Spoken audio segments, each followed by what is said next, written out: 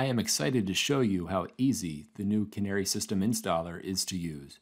In our latest release of version 20.2, the system installer has consolidated what was originally multiple installers into a single, streamlined installer. Before we install the system, it is important to understand the architecture and flow of Canary data. A local deployment of the Canary solution will likely use the appropriate Canary collector to configure data logging from an OPC, MQTT, or SCADA data source.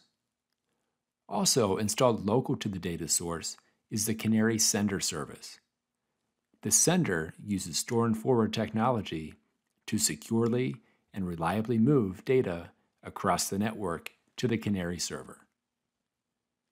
The receiver moves the data into the Canary historian for lossless data archiving and communicates back to the sender that the data has been stored, releasing the sender's local cache.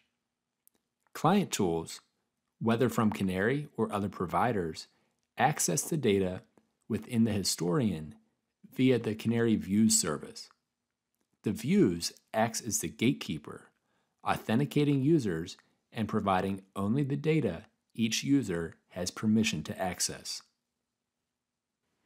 We will be installing our data collector on a virtual machine local to the OPC server and doing a separate install of the Canary Historian server on another VM to represent how the system would likely be deployed in the field. I will then demonstrate how to license the Canary system. Begin installation by right-clicking on the installer and running as an administrator.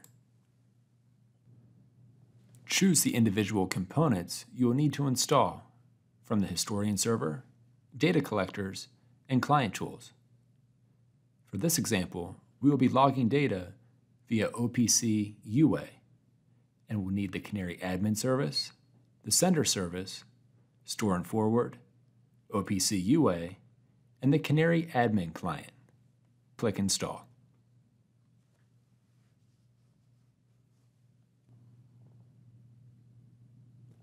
It only takes a few moments for the Canary system installer to run, and you can follow the progress in the lower right-hand corner.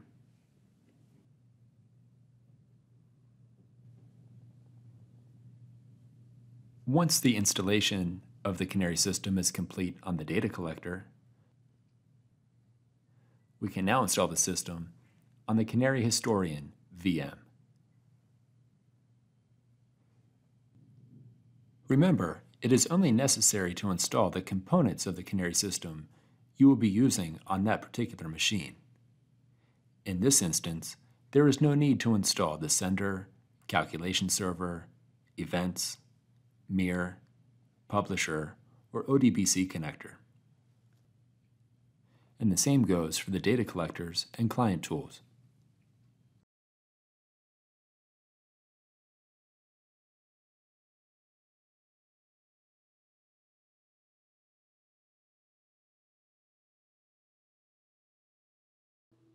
Once both the data collection tools and Canary server tools have been installed, you will need to license the Canary server.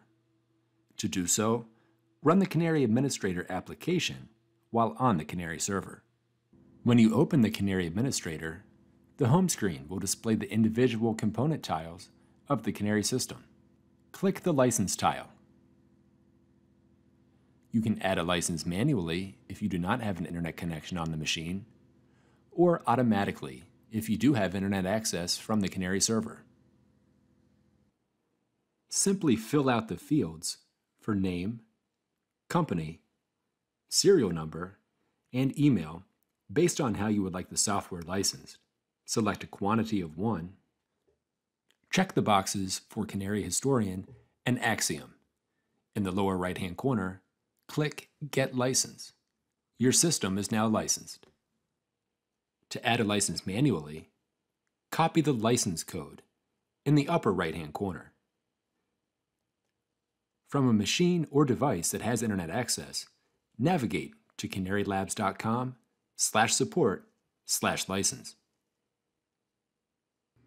Fill out the name, email, and company name fields. Enter the quantity, typically 1. Enter the serial number and paste the license code.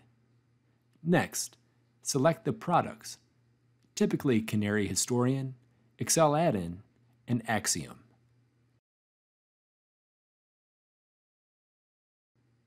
Click Submit. A license key will be provided. Insert the license key in the field in the upper right-hand corner beneath Add License manually. Click the Accept key. Congratulations!